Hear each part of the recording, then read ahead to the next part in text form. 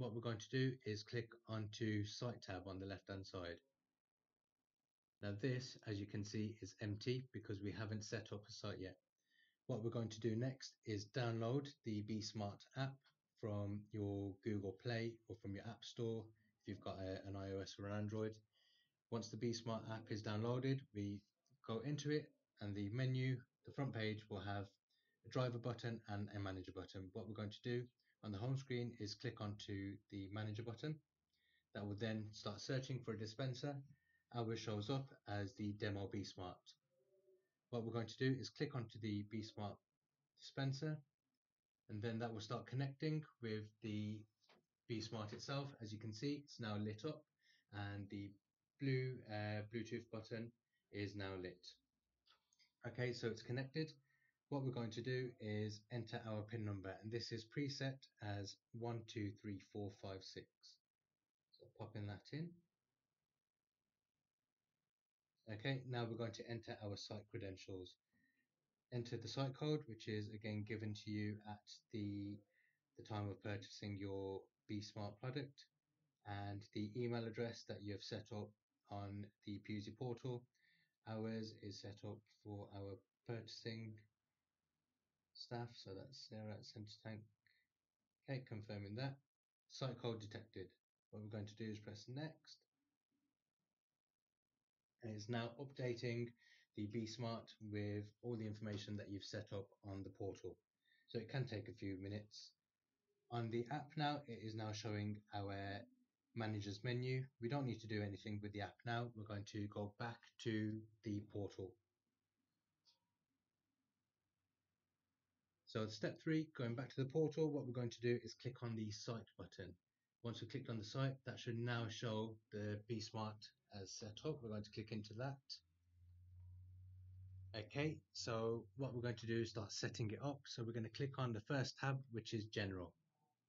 Okay, General will show your device name. We can set this up as whatever you want to save your device as. So whether it's the site name, the dispenser that it is, if it's showing dispensing red diesel, for example, white diesel. What we're going to set it up as is the video demo. Then we have the location. This can be the yard that you've had set up, or the city that your dispenser is in, whatever it may be. Third is going to be your manager's PIN code. This was preset as 123456. For the demo purpose, we'll keep it as the same, but this can be changed to whatever you want to change it to. Bearing in mind, you'll always need access to this code, and it's a good idea to give this to the site manager or the supervisor in case they need to log into the portal or have any overrides.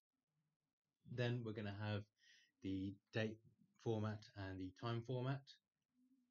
And then we're going to have a tick box for using registration numbers. We're going to tick that, and we're going to have a tick box for using odometer readings, and we're going to tick that.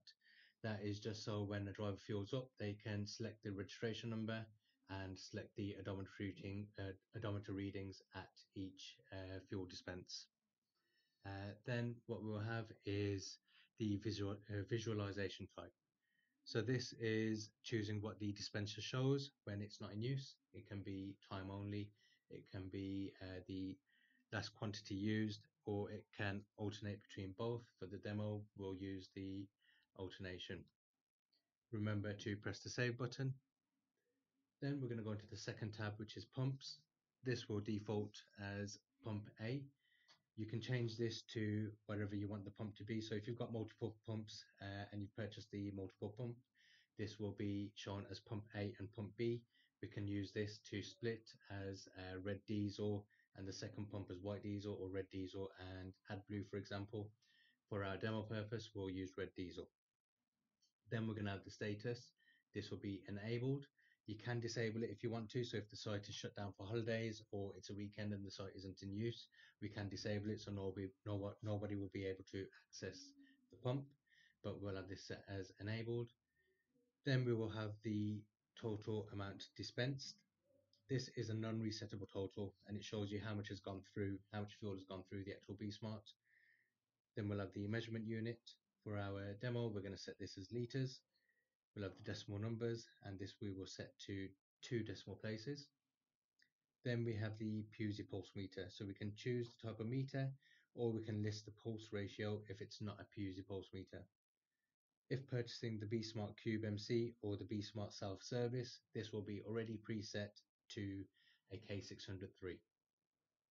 Then we have the nozzle input.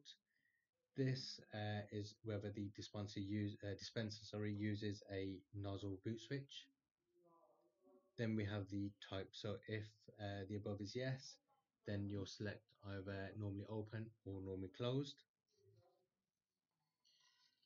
Then we'll have the start timeout and stop timeout. This is the auto cutoff if no dispense is made within the seconds chosen. And finally, we have the level alarm, input 1 and 2. This is where you can use a CTS alarm or CTS probes, and it's directly connected, which can give you a warning and then an auto cutoff as well. This will prevent the pump from running dry.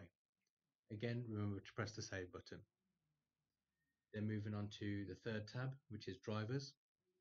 So this is where you can choose and authorize the driver/drivers to use the pump. So for example, if we have somebody who is not working, we can disable them.